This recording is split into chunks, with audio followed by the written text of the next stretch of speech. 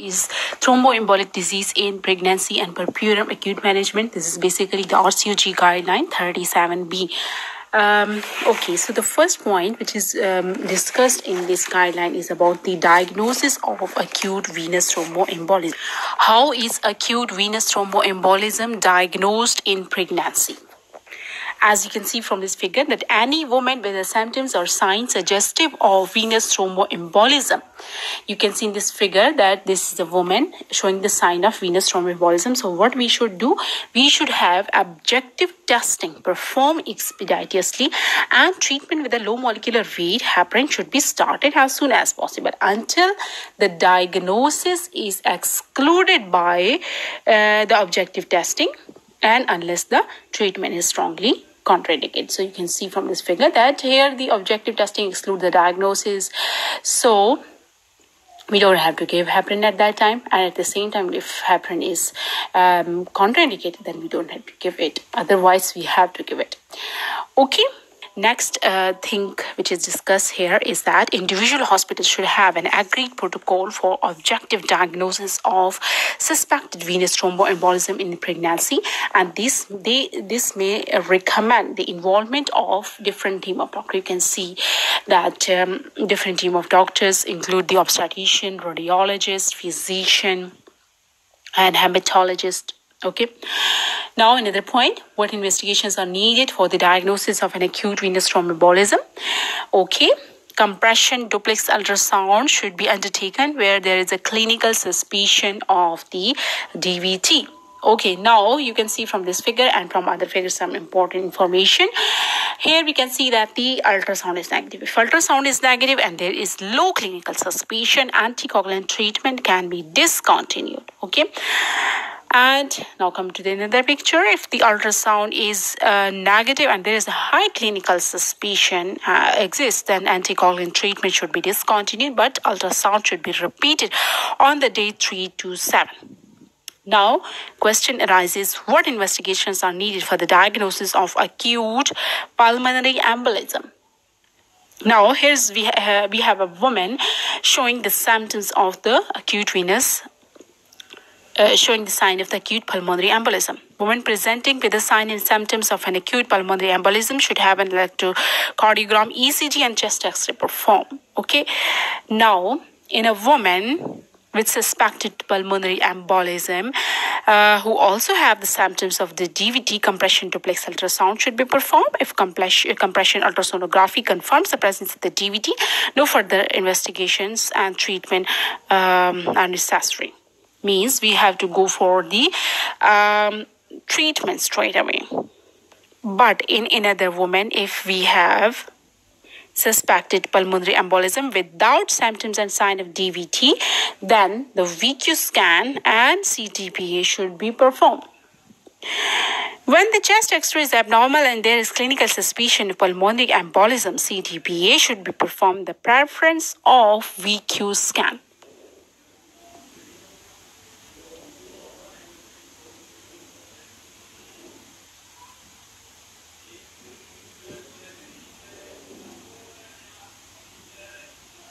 Anticoagulant treatment should be continued until pulmonary embolism is definitely excluded. So we have to do two things. Either we have to repeat testing or start the anticoagulant treatment until pulmonary embolism is definitely excluded. Now, women with suspected pulmonary embolism should be advised that compared with the CTPA, VQ scan may carry a slightly increased risk of the childhood cancer, but is associated with a low risk of the maternal breast cancer. In both situations, the absolute risk is very small. Now, discussion with the woman is very important, as you can see from the figure. Where feasible, women should be involved in the decision to undergo CTPA or VQ scanning. Ideally, informed consent should be obtained before these tests are undertaken. Now, the question arises, should D-dimer testing be performed prior to objective diagnosis? D-dimer testing should not be performed in the investigation of acute venous thromboembolism. So, no D-dimer. Now, what is the role of pretest probability assessment? Clinician should be aware that at present, there is no role of pretest probability assessment in the management of acute venous thromboembolism in the pregnancy. Now, baseline investigation. What baseline investigation should be performed before initiating anticoagulant therapy? Before anticoagulant therapy is commenced, blood should be taken for full blood count, coagulation screen, urea and electrolyte, and liver function test. And before anticoagulant treatment starting, we don't have to do the thrombophilia screen. Initial anticoagulant treatment of venous thromboembolism in pregnancy. What is the initial treatment of venous thromboembolism in pregnancy? Now, in a clinically suspected DVT or pulmonary embolism, the treatment with the low molecular weight heparin should be commenced immediately. Okay, you can see that we have to start low molecular weight heparin unless the objective testing for the diagnosis exclude the VTE or heparin is contraindicated. Now, what is the therapeutic dose of low molecular weight in heparin in pregnancy? Now, you can see from the figure that this low molecular weight heparin should be titrated against the pre-pregnancy weight of the patient, or if not available, the woman's booking weight can be taken, either pre-pregnancy or the booking weight. Now, question arises about the single dose or double dose. There is insufficient evidence whether we have to give the single dose or the double dose. Now, hospital guideline. There should be a clear local hospital guideline for the low molecular weight heparin dosing. Now, should blood test be performed to monitor the heparin therapy in pregnancy? Routine anti-XA monitoring is not done. It is done unless the woman is of extreme body weight less than 50 kg or 90 kg or more, or with the other complicating factor, for example, with a renal impairment or recurrent VTE. Platelet monitoring should not be performed. Now, those post-operative patients or those who are receiving unfractionated heparin should have platelet monitoring performed on every second or third day, starting from day 4 till day 14 or until heparin is stopped. Question arises, how should massive life-threatening pulmonary embolism in the pregnancy and puerperium be managed? Here you can see a massive life-threatening pulmonary embolism. Collapsed, shocked women who are pregnant or in puerperium should be assessed by the team of experienced clinician, including the on-call consultant obstetrician. Now, individual basis of patient's management is important. Women should be managed on individual basis regarding intravenous unfractionated heparin therapy or thoracotomy or surgical embolectomy. Now, you can see the picture of multidisciplinary team, including the senior obstetrician should be involved, obstetrician and radiologist. These all should be involved in the management of acute case of the venous thromboembolism. Now, in case of massive pulmonary embolism with a cardiovascular compromise, we have to prefer the unfractionated heparin. Unfractionated heparin is preferred in case of the massive pulmonary embolism with cardiovascular compromise. Here you can see maternity units. There should be maternity unit guideline for the administration of unfractionated heparin. Here you can see the call and the on-call team. The on-call medical team should be contacted immediately. Here you can see 1 hour figure, and on the left side we have ECG and the CTPA. So what does it mean? It means that an urgent portable ECG or CTPA within 1 hour of presentation should be arranged. And if massive pulmonary embolism is confirmed or in extreme circumstances prior to confirmation, immediate thrombolysis should be considered. Now coming to additional therapies, should graduated elastic compression stockings be employed in the acute management of venous thromboembolism in pregnancy? In the initial management of the DVT, the leg should be elevated, as you can see from this figure, and graduated elastic compression stocking applied to reduce edema. Okay, and along with elevation and compression stocking, it would be better if you prefer the mobilization with the stocking. Now, what is the role of inferior vena cava filters in the management of venous thromboembolism in pregnancy? Now, here you can see the inferior vena cava filter and peripartum period is written. So, the guideline says that consideration should be given to the use of temporary inferior vena cava filters in the peripartum period for patients with iliac vein VTE. Here you can see iliac vein VTE. And what is the purpose of it? Purpose is to reduce the risk of pulmonary embolism in patients with a proven DVT or who have recurrent pulmonary embolism despite adequate anticoagulation. Now come to the maintenance treatment of venous thromboembolism. What is the maintenance treatment of DVT or PE? About this, it's written that treatment with therapeutic dose of subcutaneous low molecular weight heparin should be employed during the remainder of pregnancy for at least 6 weeks postnatally or until at least 3 months of the treatment has been given in total. Now, there is a picture showing education of the patient. Education about what? Education about self-injection. Okay, women should be taught to self-inject lower molecular weight heparin, and arrangement should be made to show safe disposal of needles and syringes. And there should be an arrangement of the outpatient monitoring for clinical assessment, for platelet monitorings, and peak anti-XA level monitoring. Now, some women may develop HIT, heparin-induced thrombocytopenia, or they may suffer from heparin allergy. Okay, so those patients who either develop HIT or heparin allergy and they require continuous anticoagulation, in that case, there comes the role of alternative anticoagulant under specialist advice.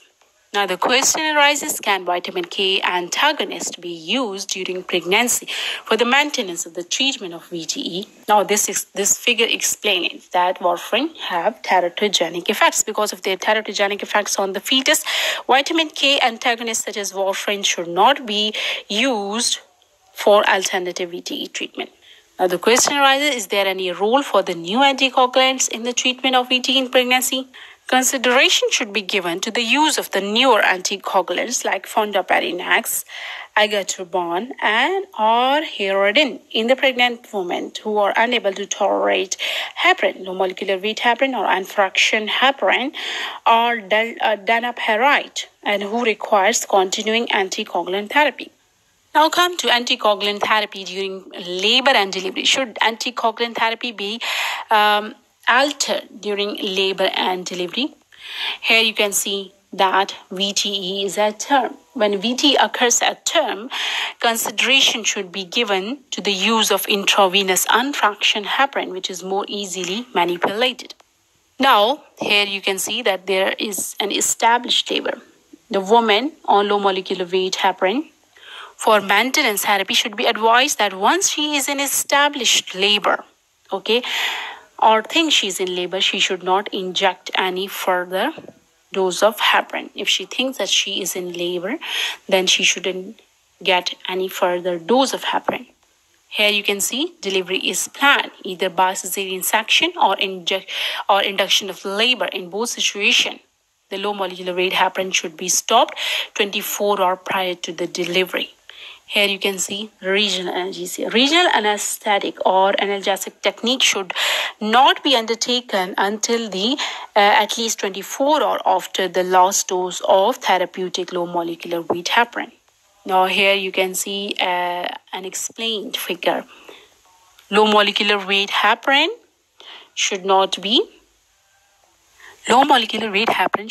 given for 4 hours after the use of the spinal anesthesia or after the epidural catheter has been removed, and epidural catheter should not be removed within 12 hours of the most recent injection.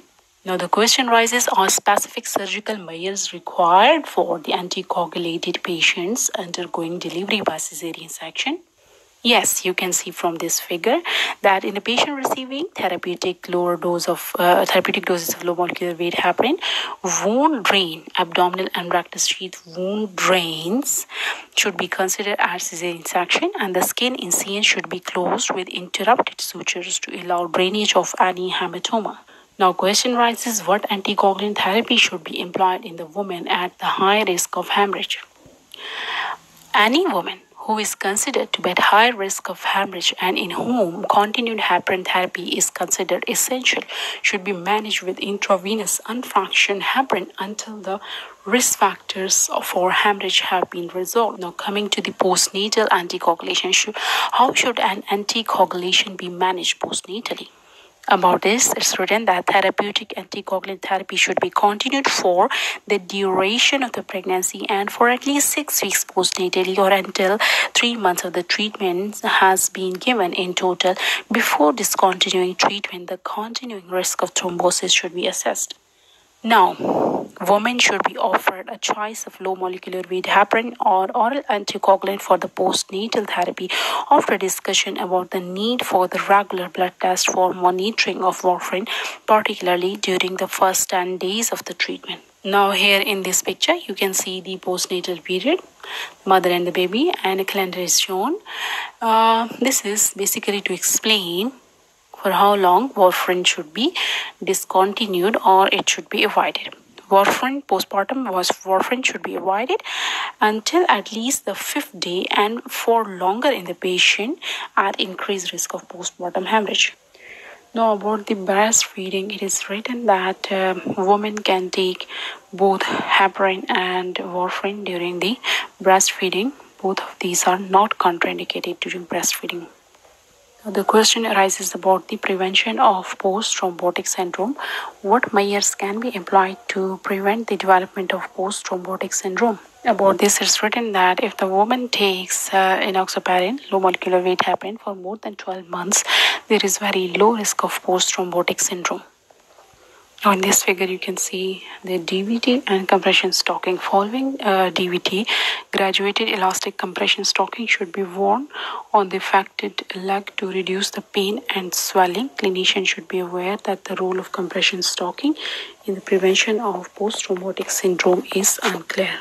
Here you can see from the picture the compression stocking and their role in the prevention of post-thrombotic syndrome, that is unclear, but low molecular weight heparin can reduce the risk of the post-thrombotic syndrome. Now, coming to the postnatal clinic review. Postnatal review of the patients who develop VTE during pregnancy or in puerperium should, whenever possible, be seen in obstetric medicine clinic and joint obstetric and hematology clinic. In both of these clinics, the patient should be reviewed. Now, the last point, the thrombophilia testing should be performed once the anticoagulant therapy has been discontinued, only if it is considered that result would influence the woman's future management. So that was all about this guideline. Thank you so much.